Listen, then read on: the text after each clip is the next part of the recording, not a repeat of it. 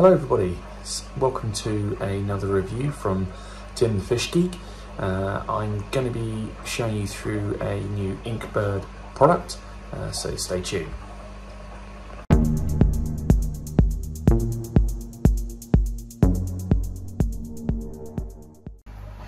Hello everybody and welcome to another review on this time a Inkbird IBS-M1. I've done a review on these before, and so don't think you are double taking, because this is different. This is effectively a version 2. I cannot see any physical difference actually on the unit. Even the model number is the same, but it is has some well, particularly one new killer feature which is great for myself. So that is the physical unit. Let's now go and take a look at actually what you see within the menu option.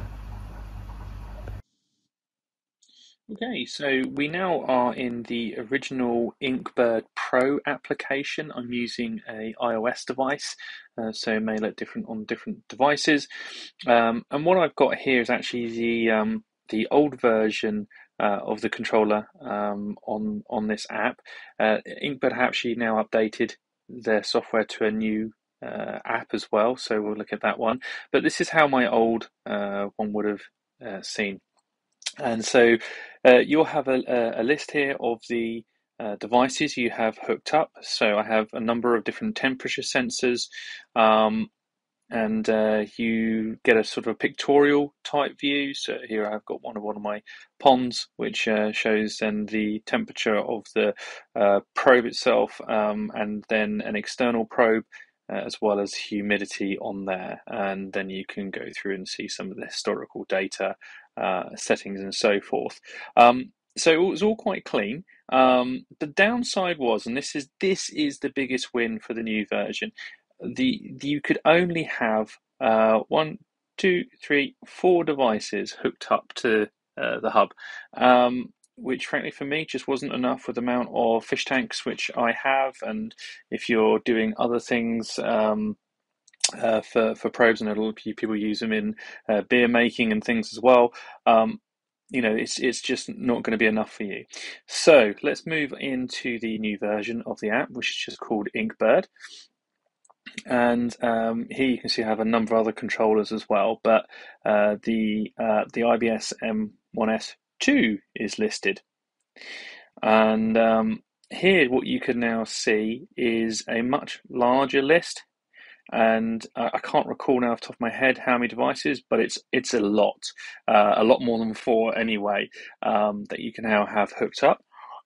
It does look a little bit different. You don't have the same sort of pictorial ones, which is, for me, was a little disappointing. It definitely helps having the visual interpretation as to where that particular probe or sensor is.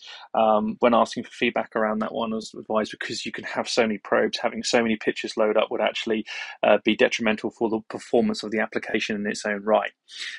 So it does look different, but it's all still very clear. All the information on here, you can name all the different devices.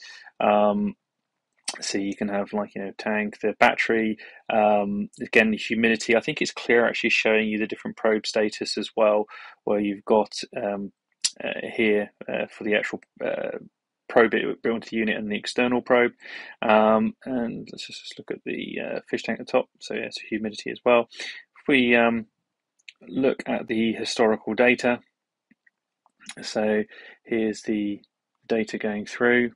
So that's pretty straightforward. You can take the data off and on, and then you can also export it to a CSV, which you can then put into a Excel document as well if you would like to. And also humidity as well can be seen. So it's a nice little app, I've got to say. Okay, so yeah, I was quite happy, and definitely the experience of having all those different probes on here has really helped. You can switch across to Fahrenheit and all those sorts of cool things, and I don't think there's a lot more in regards to settings. which you can play with.